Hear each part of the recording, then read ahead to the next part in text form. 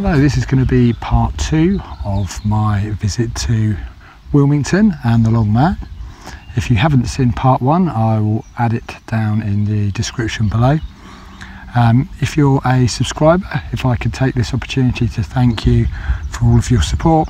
If this is your first time to the channel, if you could hit the subscribe button, it will help me to invest more equipment into the channel and be able to get out and make more videos.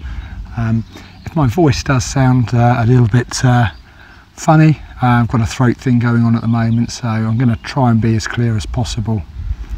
So what we've done is we've come and parked in this car park here in Wilmington. Looks to me like it was an old barn of some description, and it's right next to a priory, and we've got some very large stones at the bottom of this. So it could have been made up from a much older building. If we look up just over there, we can see the priory and the church. So what we're going to do, we're going to head on down to the main road and then along to the church, and then we're going to turn right, and that will start taking us up onto the downs. We're going to visit the Longman, and we're also going to visit some neolithic hill forts just above the Longman of Wilmington.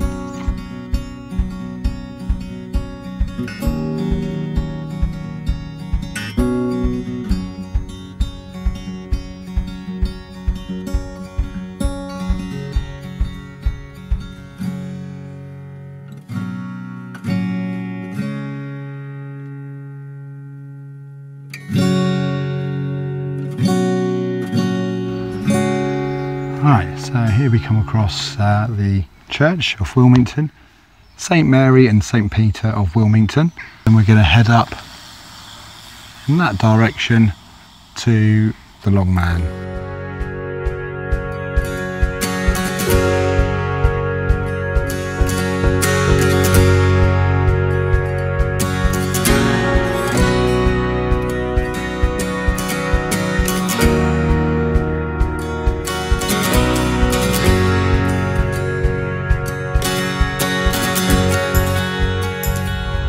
So, panoramic views over Sussex here, and we started about there at the church.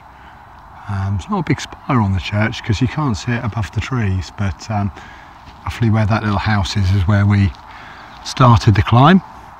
And right here we've got evidence of, well, my perception is evidence of Neolithic flint mining here.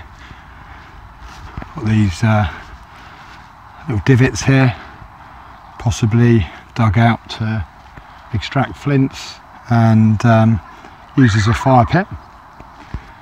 A bit more down there, and basically we came up through this gate down here. Lovely tree-lined walk, heading eastbound, but decided not to film the junction just because there's a group of young hikers there. I'm sure they don't want to be on exploring Sussex. So now we need to head off in that direction. So although I've got a bit of a croaky voice as it is today, as you can see, I'm still fighting fit. No problems doing this hill climb. Wonderful walk this. Just literally crawling along the side of the hill, right next to the Longman. Beautiful bird of prey there as well, just soaring on the thermals. It's very easy to see from this perspective why the Longman would be placed on this slope. So the South Downs have a much gentler slope to the south, and then on the north they have a very sharp slope demonstrated just over there. I think they call it the scarp face. It's very steep, so as you can see, if you wanted to make an image into the hillside, you'd want it on a hillside that was almost vertical so everyone could see. So great location. and it's in a coombe as such, essentially. So past this boundary over here you wouldn't be able to see it, so it's definitely illuminating a specific audience. So come to a junction here.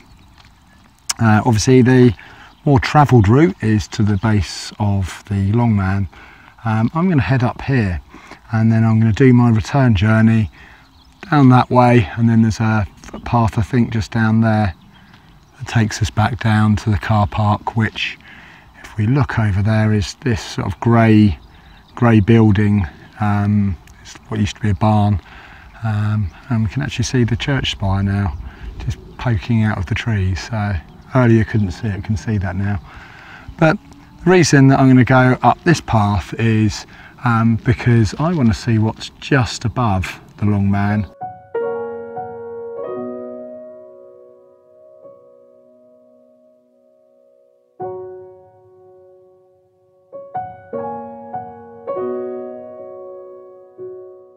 Just over in the distance there we can see, I think that is Arlington Reservoir, but again great views looking out over Sussex, the Longman being down there.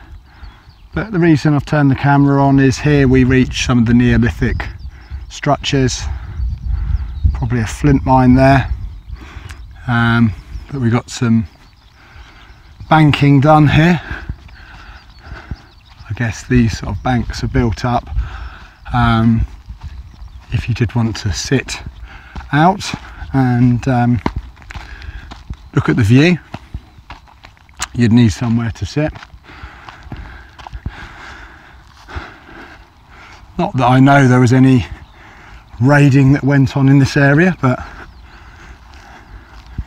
could even just be a signalling post, or it may be not Neolithic, it could be something built up for World War II, and could be a site for an anti-aircraft gun. So yeah, going to head off further up and then we should reach the top.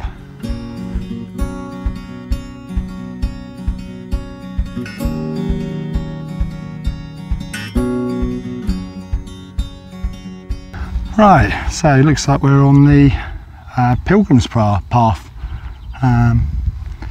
Maybe something I ought to do in a future video. It looks like it heads off in that direction and off in this direction. So yeah, going to head off this way. So we've found the wind up here. Hope it's not going to be too windy, and I have got the fluffy on the mic, so hopefully you're going to be able to hear me okay. So this is the reason that I wanted to do this walk, and that's because it's another hill fort, another Neolithic hill fort, and right above the head of the Longman of Wilmington. And I've said this before in other videos, you don't see it until you see it, but this has common similarities to the Devil's Humps.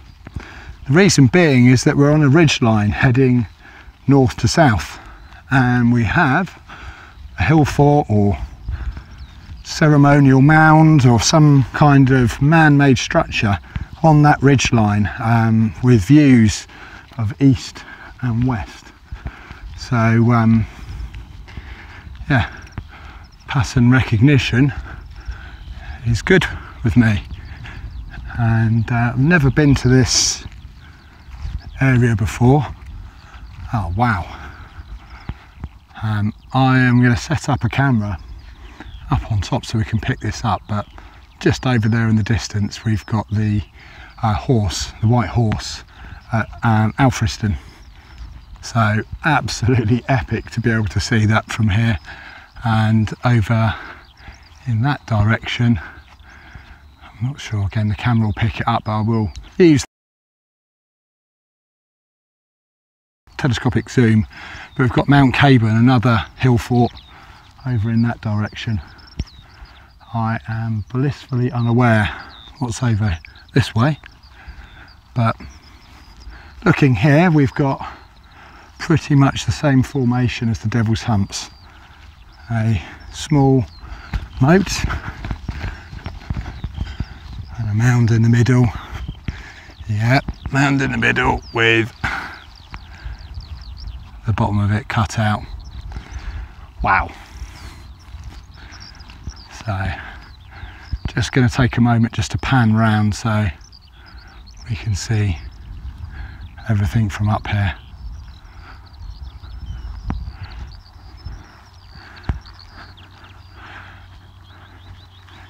You can see why the pilgrims would want to walk past this. So just below it here is the hill fort.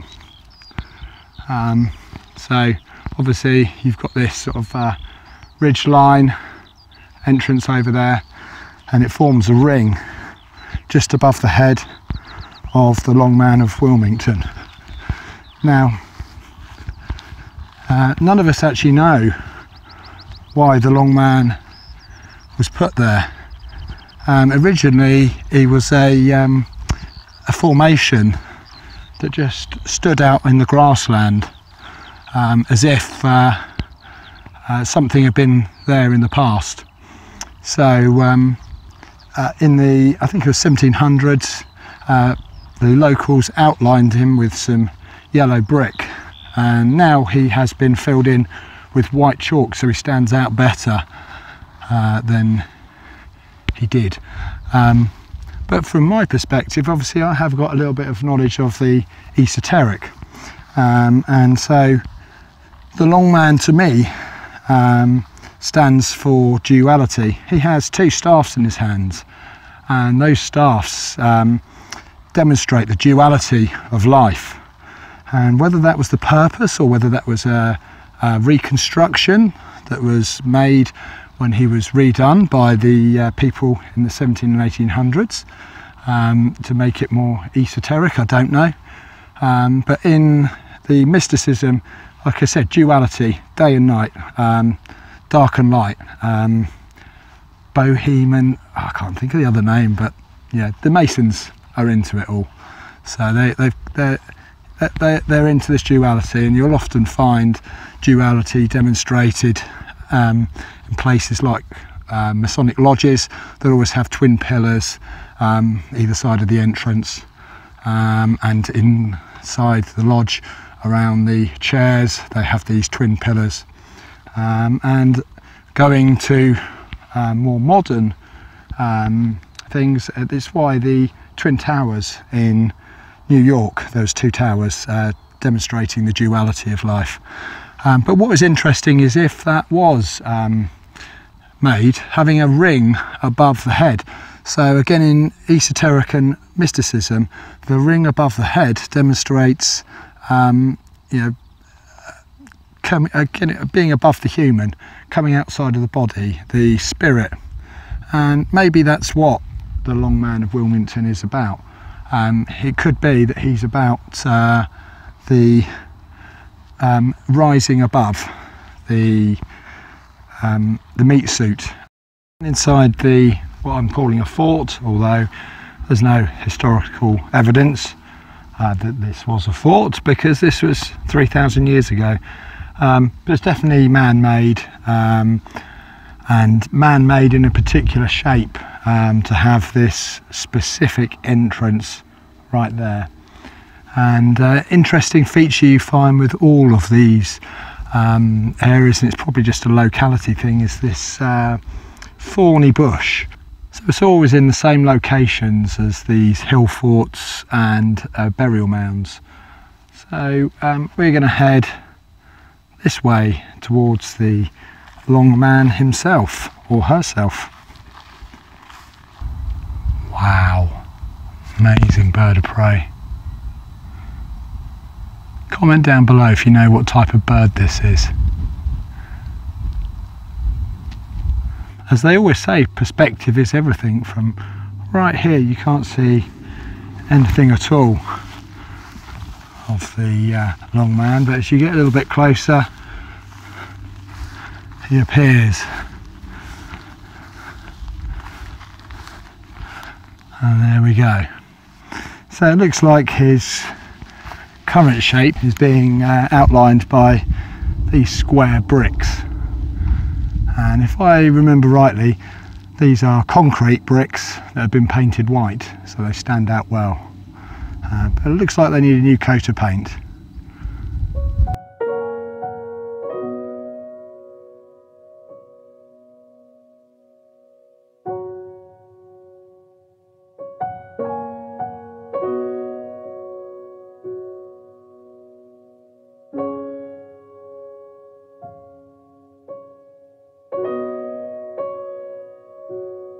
We are at the base of the Longman.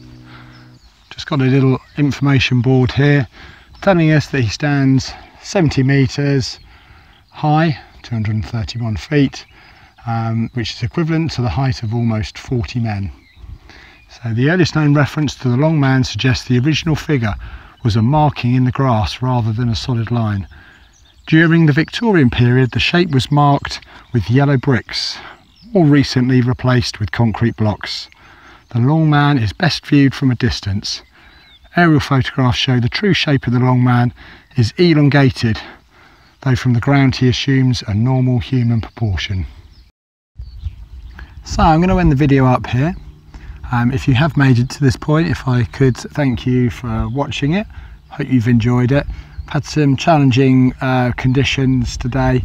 Started the day out with the weather looking like it was going to be fairly cold and foggy, and then picking up wind speed later in the day, yeah, we have experienced some very strong winds today, which seem to be commonplace at the moment. Sort of every day is in the region of 25-mile-an-hour winds, which is not great for filming due to the drone getting thrown around, and also wind noise on the mic. So yeah, thank you very much for watching. If you could like and subscribe, it will help me to invest in better equipment to help me get out and film more often.